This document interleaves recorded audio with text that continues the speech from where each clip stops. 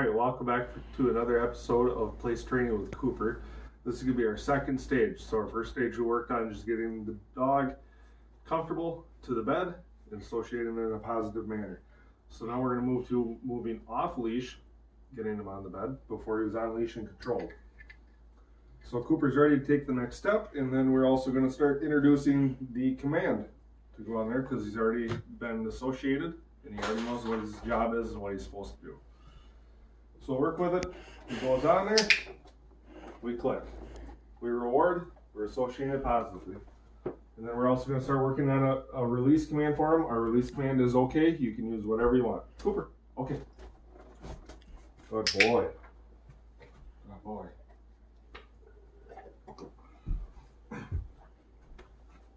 So after doing this with enough reps and doing it as a positive manner, you can move to off leash in a pretty quick way.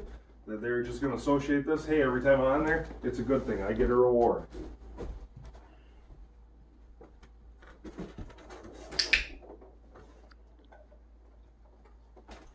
So Cooper's pretty much associated this, that hey, every time I'm on there, I get a reward for it. So we're going to get him off. Cooper, okay. Good boy. Good boy. Now we're going to start introducing the command. That's going to be our next stage. Is obviously we know, the dog knows, hey, if I go in there, I get a positive reward. So now we're going to start introducing the command to it. So you ready, buddy? Cooper, place.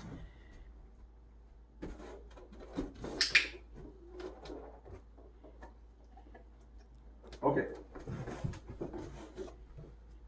Cooper, place. Not every dog is going to be this easy to do. Cooper is very cooperative, so you're going to have to move at the speed of the dog. Don't try rushing it. Don't try going faster than what the dog needs. You got to work at the pace of your own dog and read your own dog appropriately. Okay. Cooper, place. So we're not going to reward unless all 4 feet are on there. Good boy. Good. Okay, Cooper. Cooper, place. Good boy. Good boy.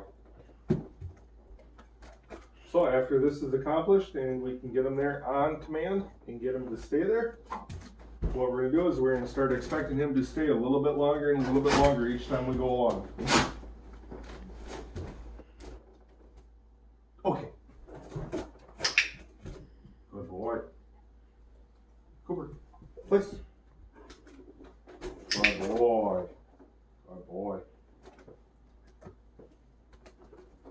Alright, so now we're just going to move forward from there, and we're going to be working with Cooper throughout the days here to make sure and get him staying there longer. And then we'll move on. We'll go to episode 3 on what our next steps are. So thank you very much for watching. And Cooper says hi to his girls at home because they miss him and he misses you guys. Have a good night, everybody. Good boy. Okay.